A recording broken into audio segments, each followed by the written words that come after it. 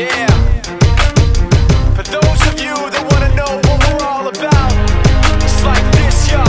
This is 10% luck, 20% skill, 15% concentrated power of will, 5% pleasure, 50% pain, 100% reason to remember the name.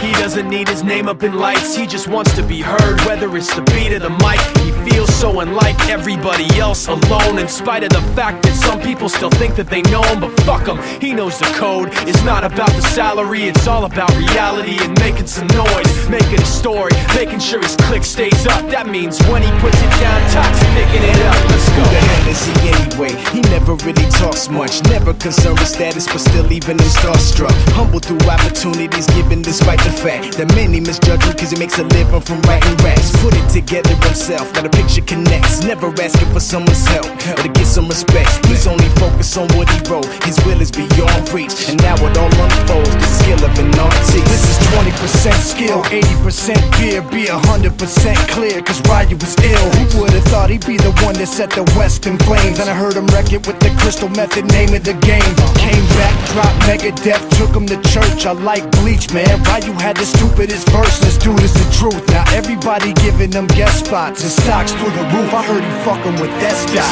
This is 10% luck, 20% skill, 15% concentrated power of will, 5% pleasure, 50% pain, and 100% reason to remember the name. They call him Ryu, he's sick and he's spitting fire. And Mike got him out the dryer, he's hot. Found him in Fort Minor with top, but a fucking nihilist porcupine. He's a prick, he's a cop. The type women wanna be with, and rappers hope he gets shot. 8 years in the making, patiently waiting to blow. Now the record with your notice taking over the globe. He's got a partner in crime, his shit is equally dope. You won't believe the kind of shit that comes out of this kid's throat.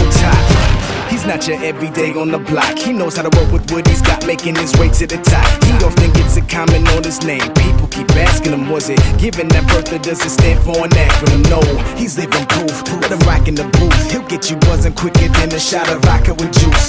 Him and his crew are known around as one of the best, dedicated to what they do and give 100%. Forget Mike, nobody really knows how or why he works so hard. It seems like he's never got time, because he writes every note and he writes every line. And I've seen him at work when that light goes on in his mind. It's like a design is written in his head every time before he even touches a key or speaks in a rhyme. And those motherfuckers